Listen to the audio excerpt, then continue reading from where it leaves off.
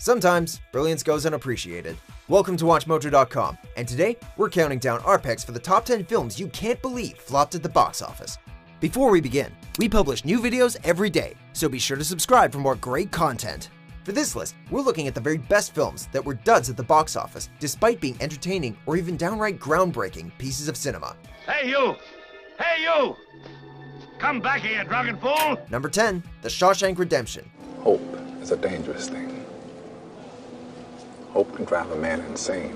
This now beloved tale of a jailbreak years in the making only found an audience after its theatrical run. Despite only drawing in $28 million domestically against a $25 million budget, the film later found massive success when it was released on VHS and acquired by cable networks for home viewing. Now, Frank Darabont's classic film can be found at the very top of IMDb's top 250 list of the greatest films of all time. It just goes to show, sometimes you have to crawl through a river of you-know-what before you come out the other side clean.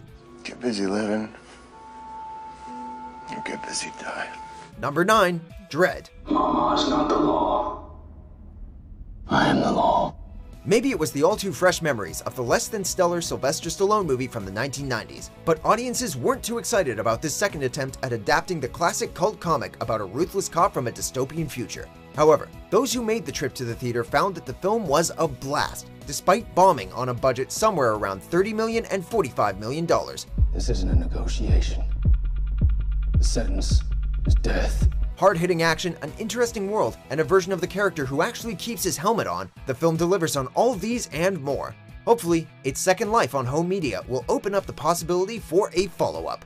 I'm wondering when you'd remember you left your helmet behind. Number 8, Big Trouble in Little China. Everybody relax, I'm here. This classic is now considered one of the finest collaborations between Kurt Russell and John Carpenter, but audiences in 1986 didn't really know what to make of the kung fu fantasy comedy mashup, and the film quietly left theaters after just a couple of weeks, only making $11 million.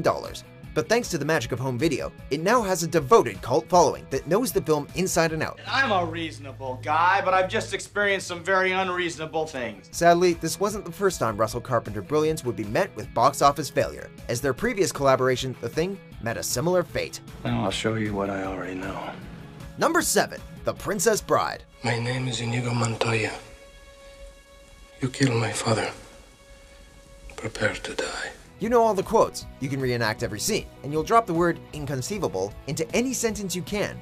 We're all fans of this classic fantasy comedy here, but back in the day, audiences just weren't ready for this classic tale of love, sword fighting, and castle storming, and the film barely made $30 million on a budget of $16 million.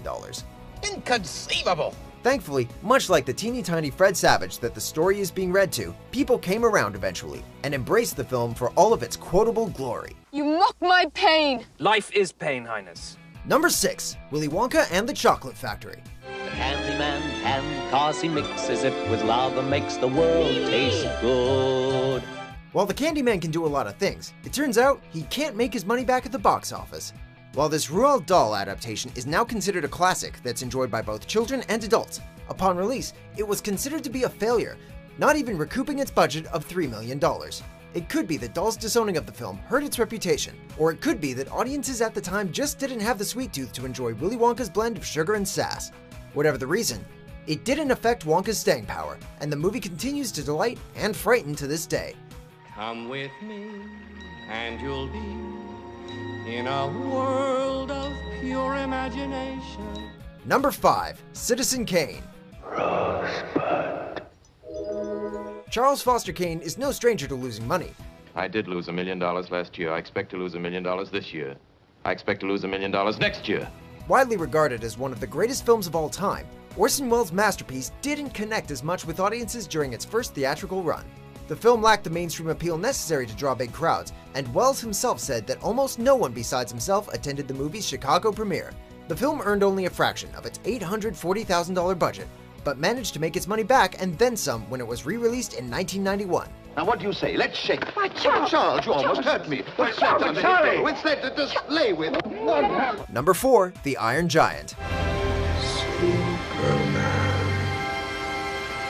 This animated coming-of-age tearjerker is now regarded as the go-to movie for getting normally stoic men to cry like tiny children. But audiences weren't that interested in the heart-rending tale of a boy and his giant robot upon release. and the film underperformed at the box office. I guess you're not gonna hurt me, huh? Despite gorgeous animation and a stellar voice cast, including Jennifer Aniston and a young man by the name of Vin Diesel, the film only made $31 million worldwide, while falling short of a budget between $70 million and $80 million.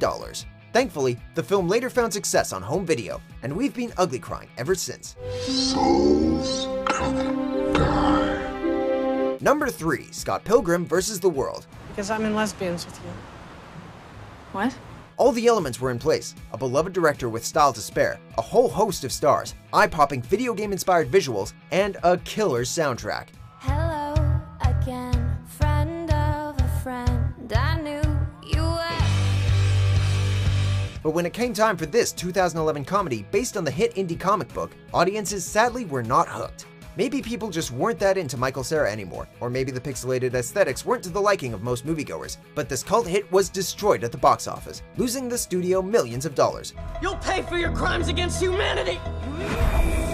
Among director Edgar Wright's filmography, it's often seen as a misfit, but to us, it remains an all-time classic. I'll leave you alone forever now. Thanks.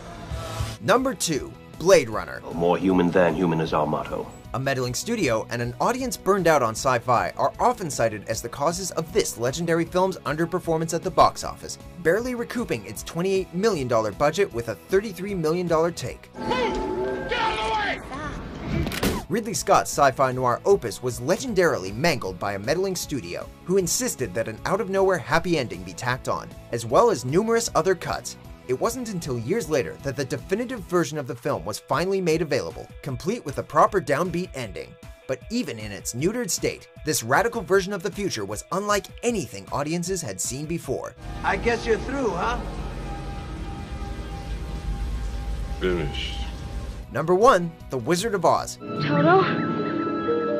I have a feeling we're not in Kansas anymore. Despite its monumental technical achievements and lasting legacy, the adventures of a Kansas farm girl in the magical land of Oz failed to enchant audiences upon the film's initial release, barely making $3 million against a $2.8 million budget. We're off to see the wizard, the wonderful Wizard of Oz. The Adventures of Dorothy and Friends are now seen as a landmark in cinematic history, in spite of initial audience apathy. It just goes to show that sometimes a film that doesn't initially break the bank can still go on to become an indelible cultural icon. It just might take a decade or two. That a heart is not judged by how much you love, but by how much you are loved by others. Do you agree with our picks? Check out these other great clips from WatchMojo and subscribe for new videos every day.